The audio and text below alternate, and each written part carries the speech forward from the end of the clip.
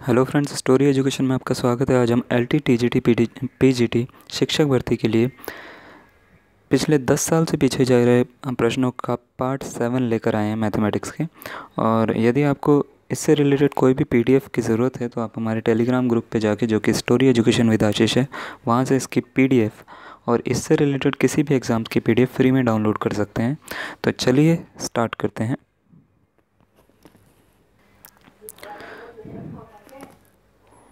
तो question number 1 इस तरीके से है, find the value of integration 0 to π/2 under root sine x upon under root sine x plus under root cos x dx। तो आपको इसका इंटीग्रेशन निकालना है। आपको 4 ऑप्शन यहाँ पे दे रखे हैं। ऑप्शन 1 है π/4, 2 π/2 है, 3 है पाई और 4 है 1। तो इन चारों में से आप इसको खुद भी सॉल्व करके देख सकते हो और देखिए कितना टाइम आप लगा रहे हैं इसको सॉल्व करने में। आंसर इसका 1, 2, 3 या 4 है, या आप इसको वीडियो को पॉज करके आप इसका सॉल्व करके निकाल सकते हैं। हम सीधा आंसर की ओर आते हैं। इसका जो आंसर है, अगर हम बात करें तो ऑप्शन नंबर 1 यानी π/4 इसका करेक्ट आंसर है।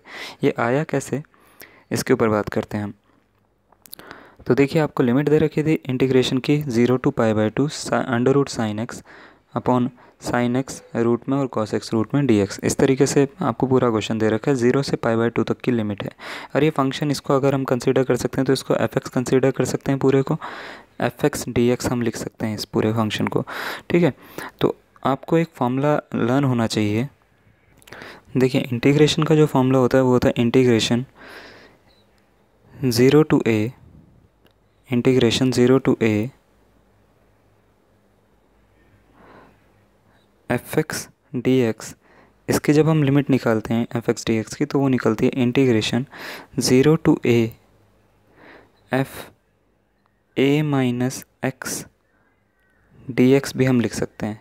दैट मीन्स हम इसको इस तरीके से भी लिख सकते हैं, इंटीग्रेशन 0 to a कोई लिमिट होगी जो नॉन ज़ीरो नंबर होगा f, और ये a यानी ये जो इधर दिख रहा है ये इधर आ जाता है, माइनस एक्स करके हम लिख सकते हैं इसको dx। ये प्रॉपर्टी होती है, क्लास 12th में आपने पढ़ी होगी इंटीग्रेशन। क्लास 12th की अब क्या करते हैं हम, इसमें जो है ये प्रॉपर्टी यूज़ कर लेते हैं। तो ये हो गया 0 to π/2 under root sine π/2 minus x dx। Sign π/2 इधर आ गया एफ ए माइनस एक्स की जगह पे, तो π/2 माइनस एक्स हमने हर जगह कर लिया। अभी ये अगर हम बात करें तो फर्स्ट क्वाड्रेंट में आ जाता है, यानी पहले चतुर्थांश में आ जाता है। पहले चतुर्थांश में दोनों प्लस के होते हैं और π/2 माइनस थीटा का चतुर्थांश होता है। साइन π/2 माइनस एक्स जो हो जाएगा वो हो जाएगा कन्वर्ट कॉस एक्स में। इसी तरीके से यहाँ पे भी, और कॉस जो हो जाएगा वो साइन एक्स में कन्वर्ट हो जाएगा। इसको इक्वेशन 3 कंसीडर कर लेते हैं और उस वाले को फर्स्ट कंसीडर कर लेते हैं जो शुरुआत में मिली हमारे को। इसको, इन दोनों को हम क्या करते हैं, ऐड कर देते हैं। तो हमने क्या करा, दोनों को ऐड करा। ऐड करने पे जब एलसीएम लेंगे तो नीचे आएगा अंडर रूट साइन एक्स और अंडर रूट कॉस एक्स आएगा। ये थोड़ा सा मिसप्रिंट हो रखा है, और यहाँ पे भी under root sine x plus under root cos x. तो under root sine x under root cos x, ये वाला और ये वाला जो है पूरा का पूरा पार्ट कट हो जाएगा। आपको सिर्फ मिलेगा 1। तो इंटीग्रेशन मिलेगा 0 to π/2 और 1 dx। ठीक है, तो 1 का इंटीग्रेशन होता है x, यानी 0 से π/2 तक की लिमिट इसमें लग गई है। 0 से π/2 तक की जब हम लिमिट लगाएंगे तो इसका आंसर आएगा 2i इज इक्वल टू π/2। जब i की वैल्यू निकालेंगे, ये 2 नीचे जाएगा तो इसकी वैल्यू आएगी इंटीग्रेशन की π/4। इसका करेक्ट आंसर होगा दोस्तों। तो ऑप्शन नंबर 1 इसका करेक्ट आंसर था। अगर आपने ऐसे निकाला है तो भी ठीक है, और किसी और मेथड से निकाला है तो भी आपका आंसर सही है। नेक्स्ट क्वेश्चन की ओर आते हैं। इवेल्युएट, अगेन इंटीग्रेशन का ही हम पार्ट लेकर आए हैं एक और आपके लिए। ये भी काफ़ी ज़्यादा पूछा जाता है इस तरह के क्वेश्चन, और बहुत इजी क्वेश्चन है इंटीग्रेशंस के। थोड़ा सा कभी कभार टफ आ जाता है, उसमें जो हम प्रॉपर्टी लगा के उसको सॉल्व कर लेते हैं। क्वेश्चन है -π/4 से π/4 तक की आपको लिमिट दे रखी है, और साइन स्क्वायर एक्स का आपको इंटीग्रेशन करना है एक्स के रिस्पेक्ट में। तो ऑप्शन नंबर 1 इसका अगेन करेक्ट आंसर है। आप इसको खुद सॉल्व करके देख सकते हैं। अगर सॉल्व करना है तो आप वीडियो को पॉज कर सकते हैं। हम सीधा आंसर की ओर आते हैं। तो यह है π/4 माइनस 1/2 किस तरीके से आया, हम इस तरीके से बताते हैं। सबसे पहले इसमें भी एक इंटीग्रेशन की प्रॉपर्टी लगाई है, वो होती है इंटीग्रेशन -a से a तक की लिमिट। जैसे यहाँ पे -π/4 से π/4 तक की लिमिट दे रखी है। fx dx अगर इस तरीके से लिखा हुआ है तो हम इस -a को हटा के ज़ीरो बना सकते हैं। कंडीशन ये होगी 2 बाहर आ जाएगा और 0 से a तक की लिमिट बन जाएगी, ये इस तरीके से बन जाएगी, ठीक है। और एफ एक्स डी एक्स वैसे ही रहेगा जैसे रहता है।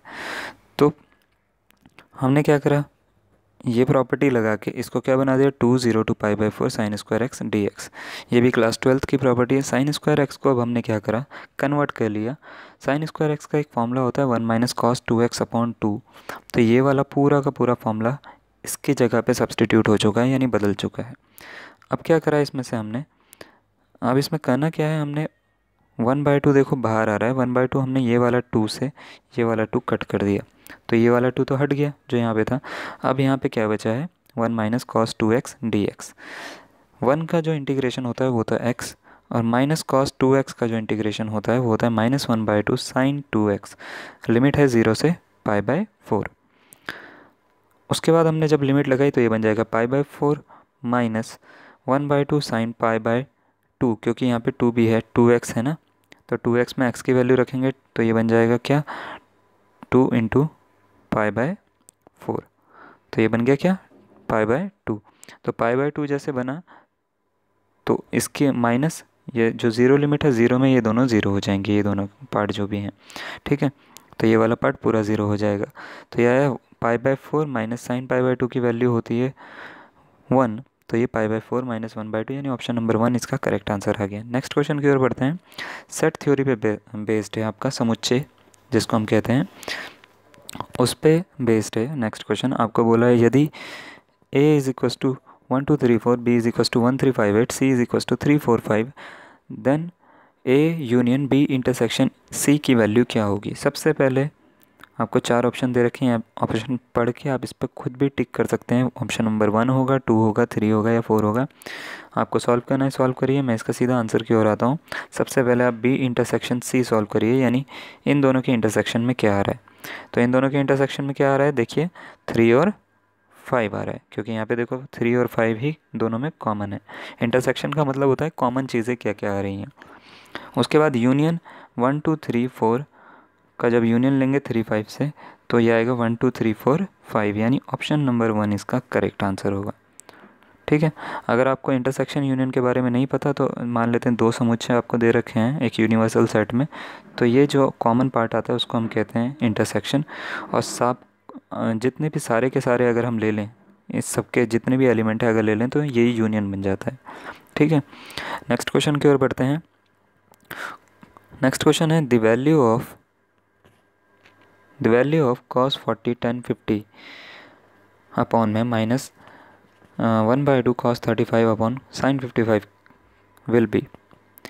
तो आपको 4 ऑप्शन दे रखे हैं। बड़ा इजी सा क्वेश्चन है। आपको इन दोनों को सॉल्व करके वैल्यू पूछिए कि क्या आएगी, 1 आएगी, 0 आएगी, 1/√2 आएगी या 1/2 आएगी।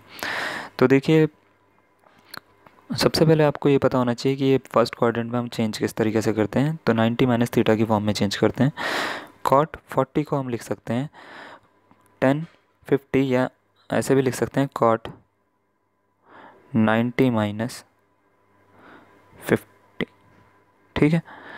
जब इसको चेंज करेंगे तो ये tan थीटा में कन्वर्ट हो जाएगा, यानी tan 50 में कन्वर्ट हो जाएगा। इसी तरीके से cos भी sin 55 में कन्वर्ट हो जाएगा। देखो sin 55 sin 55 एक जैसा है, tan 50 एक जैसा है, तो यहाँ पे बचा 1 माइनस 1/2।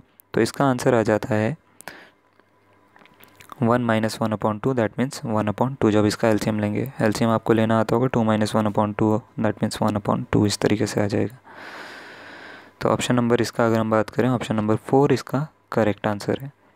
लास्ट क्वेश्चन आज का जो है वो है रैंक ऑफ अ मैट्रिक्स के ऊपर, यानी किसी मैट्रिक्स की रैंक आपसे पूछी जाती है तो कैसे निकाले। तो इसकी एक्लन फॉर्म यानी एचलन फॉर्म जिसको आप बोलते हो, उसका यूज़ आपको करना चाहिए। अगर आपने बीएससी करी है या कोई भी मैथमेटिक्स से कोर्स करा है तो आपको इस रैंक निकालने के बारे में थोड़ा सा पता होगा।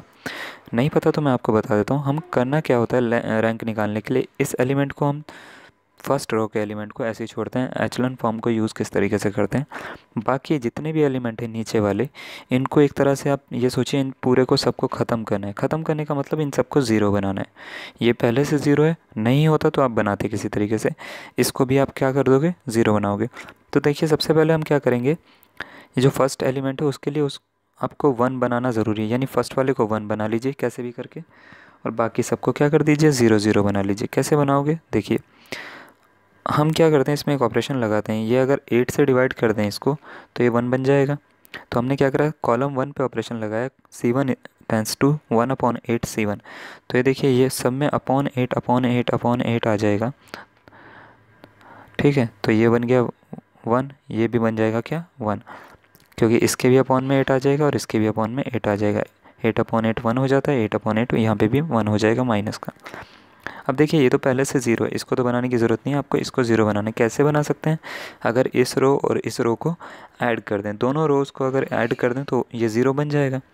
तो हमने क्या करा, R3 को 0 बनाना है, तो रो 3 को 0 बनाने के लिए, यानी इतने पार्ट को 0 बनाने के लिए हमने ऑपरेशन लगाया R3 tense to R3 plus R1।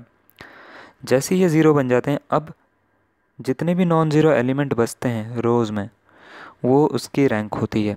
यानी इस में अगर हम बात करें नॉन ज़ीरो हैं, इसमें भी हैं और इसमें भी हैं, तो कितने नॉन ज़ीरो एलिमेंट्स हो जाते हैं, तो 3, यानी 3 नॉन ज़ीरो रो आई हैं इसकी, तो इसका जो रैंक हो जाती है वो 3 ही हो जाएगी, ठीक है। अगर आपने ये मेथड पहले पढ़ा है तो बहुत अच्छी बात है, नहीं पढ़ा है तो मैंने आपको अच्छे से बता दिया। देखो आपको करना क्या होता है, इसका आंसर वैसे 3 आया है, इसको 1 बनाना है, इसको 0 बनाना है, उसके बाद जो जितने भी नॉन ज़ीरो एलिमेंट बचेंगे उसको काउंट कर लेना है और वही उसका करेक्ट आंसर होगा। तो ऑप्शन नंबर 3 इसका करेक्ट आंसर है, यानी 3।